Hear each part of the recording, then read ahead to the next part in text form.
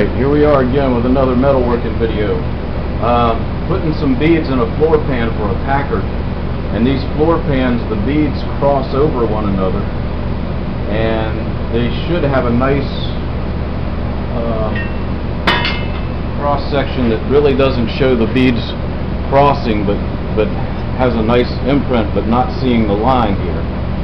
And trying to get that on a full match type machine, or this is my old riveter that I turned into a reciprocating hammer. What I'm doing is using dies, a wooden die like this. Now that's not what's under there right now. What's under there right now is just the other half of the U shape. So we're going to run them up to within about an inch of where they cross, and then I'm going to have to stop and freehand this. I'll actually tape this to the bottom of the piece of metal and freehand across that section and end up with something that looks like that, because this fits down into it. So anyway, this first part of it, and then I'll probably stop the video and make a video number 2. We're just going to go from here to here, and then we're going to back the machine off and we'll go from here to here. We'll do the same thing here, here, here, here, and there, and then we'll start doing the cross pieces. So we'll just see how this goes. This is a lot to keep track of when you're working by yourself.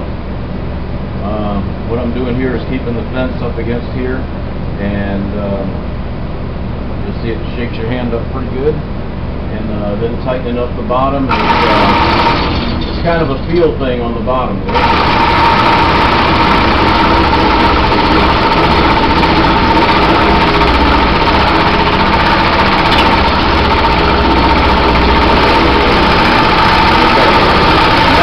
That it's bottomed out.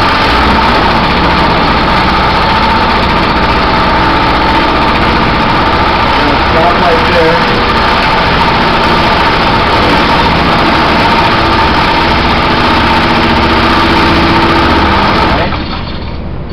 Okay, so we're going to stop at that point. I'm going to back the machine off.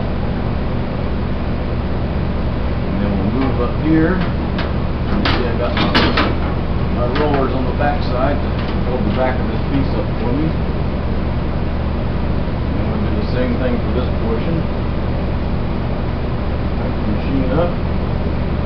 And what I'm listening for is when the dies actually bottom out and sandwich the piece of metal. And you can just tell there's a change in the sound of the machine when that happens.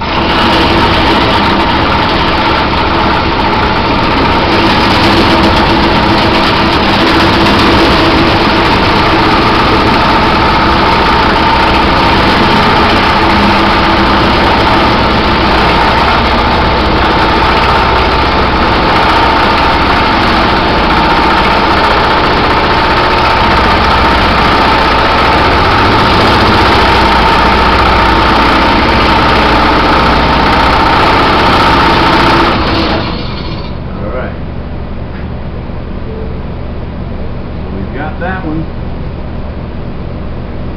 And as you can see, I guess you can see from there, the fence is actually clamped to the piece of metal, and just running alongside here. It's exactly 2 inches from here to the center of that, so I know to set this 2 inches away. We're going to stop now. I'm going to go over, move my fence over so I can get these two. We'll do those, and then I'll come back and we'll do a video on using the cross die.